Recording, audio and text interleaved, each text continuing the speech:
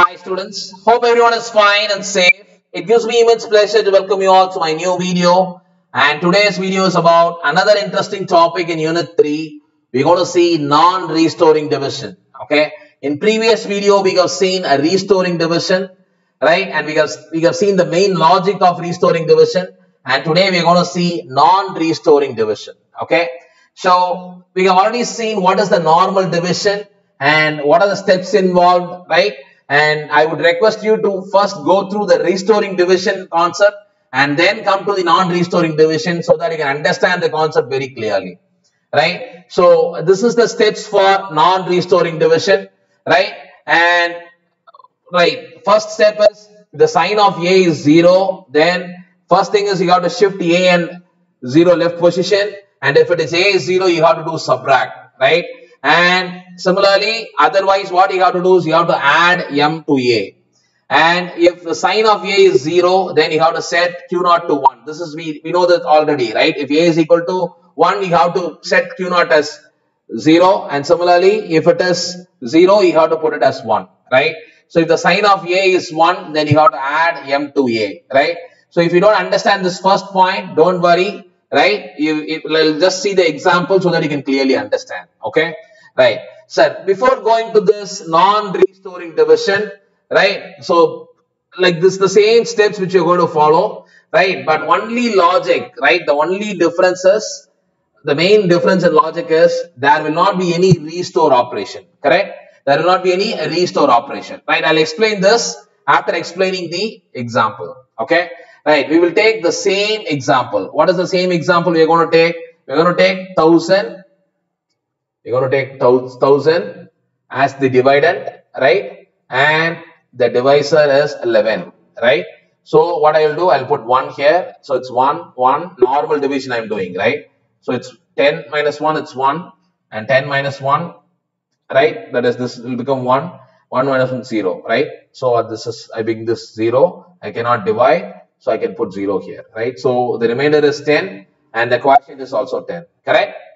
Right. So now we will do non-restoring division, right? So before seeing this non-restoring division, right, we know that in restoring division we have 3 steps. One is shift,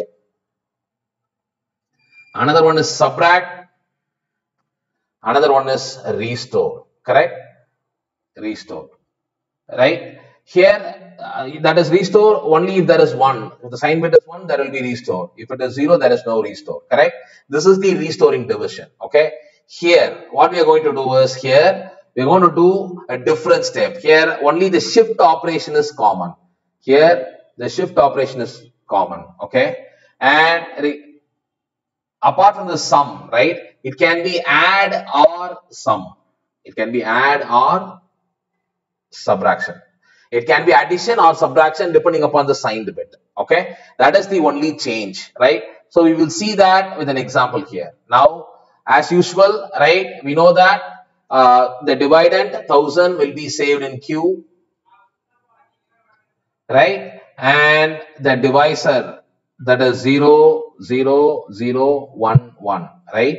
That is saved in M, and accumulator value, initially it will be 4, right? That is 4 bits only. So that is what, and since in order to include sign bit, we are including the 5th bit, okay? And that is why we are using 5 bits here and even in the divisor, okay? Right. Now, just understand the concept very clearly. The first operation is shift operation, correct? So what is the shift operation? You have to shift it. So this will become empty, correct? So this 0, and you have to bring this 0 here, and you have to bring this 0 here, and then you have to bring this 1 here, right? And then you have to bring this 0 here, and then you have to bring this 0 here, and then you have to bring this 0 here, and then you have to bring this 0 here. Got it? Right? Now be very clear. Now understand that the first thing is shift operation, right? So after shifting the operation, right, and if the signed bit is 0, if the signed bit is 0, right, what I have to do, I have to perform subtraction, okay? And you can see here, this is 0, right? So what I'm going to do is I'm going to do a subtraction. So subtraction in the sense what I have to do, I have to take 2's complement of this one, correct? So what I will do, I'll take 2's complement. So this 1, 1, 1, 0, 1, correct? That is the 2's complement of this value, correct? Right? So if I take 2's complement, what I have to do, right? That is I have to subtract here since it is 0. So what I am putting is 1, 1, 1, 0, 1, correct? So this value. So it is 10, it's 1, right? And it's 1, it's 1, 1, correct? Right. And you know that this three values is 0, 0, 0, and this is empty, correct? Now this is different, right? Now listen, now if this is 1, if the sign bit is 1, what you will do, you will put the complement of that value, correct? If this is 1, you have to put the complement of this value. This is one cycle. Okay, now listen very carefully what we have done, right? What we have done is we have just shifted the values, okay? And after shifting, what we have done is we have just subtracted because the sign bit is 0. And after subtracting, what I am doing is I am putting it like this, right? In restoring division, what you will do, you will bring this to the next level, right? But here you will find this value here. Okay, you got it? Right. Now this is one cycle. Okay, shift and subtract. Okay, first cycle is over. Now the second cycle. What I have to do the second cycle again. Now this is the value, right? Now what I will do, I will have to shift this 0. So this will be empty, correct? 0, and this will be 0, and this will be 0, right? And this will be 0, right? And now this will be 0, and I'll bring this 1 here, 1, and this one here, 1, and this one here, 1, correct?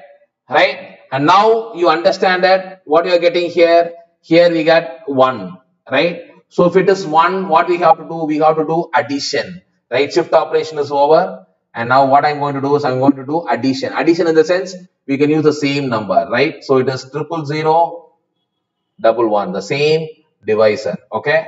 Now if you add, what you'll get 1, 1, 1, 1, 1, right? So now you can put this value, right? This is 000, and this box, what will happen? This will go to 0, correct? Right? So this is the second cycle. Okay. Now you can cross verify this. You can cross verify this. This is the second cycle, right? This is the second cycle, and this is the first cycle, right? So you can see here, I'll just highlight it. So you can see this is the second cycle answer. This is the second cycle answer. So it's everything is 1 and 4 zeros, correct? You can see everything is 1 and 4 zeros, correct? And even the first cycle, this is the first cycle, correct? This is the first cycle, right? So this is the first cycle. You can see here. So it is 4, 1 and 0. You can see 4, 1 and 0, and all 4s are zeros. Right now you understand it, right? And now once again what you have to do, you have to do a shift operation, correct? So I'll explain this here. Now after this, what will happen? Now you have to do a shift operation. You can see shift operation, right? And then shift operation, and shift operation here, right? And so the final, there is 1 here. So what we have to do, we have to add, right? So we have to add 000 11. So you'll add, you'll get this one, correct? Right? So if you get this one 0, what you have to do, you have to place it as 1 here, correct? And now once again, what you have to do, you have to do a shift operation, right? So you have to shift operation. After shifting, you can find that the first bit is 0. First bit 0, what you have to do, you have to do subtraction, correct? So if you subtract here, what you'll get 1101, you'll get all this 1, correct? And you have to put this value as 0, right? Now listen very carefully. This is the quotient. We obtain the quotient, okay? And we got 1 here, right? So we have to do one more step only here, right? That is because, right, only after doing this particular operation we can able to obtain the final answer, okay? The fourth cycle, okay?